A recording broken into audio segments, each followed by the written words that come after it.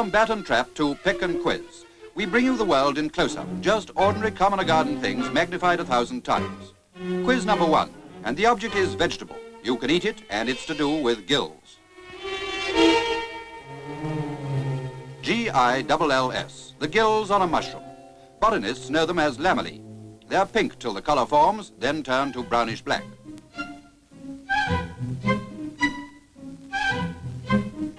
Quiz number 2, and the object's mineral. Is it a zip, an atom track? No, it's a lamp filament. We've broken the glass just to show, and to prove there's no deception, here's how our cameraman focused up.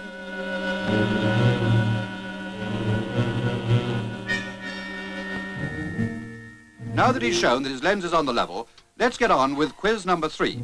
So you think it's a bundle of faggots, eh? Study it from another angle.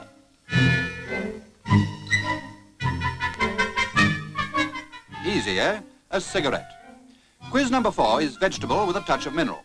Encrusted jewels, a honeycomb? Wrong. A crust of bread looks quite uneatable viewed in close-up through a camera lens.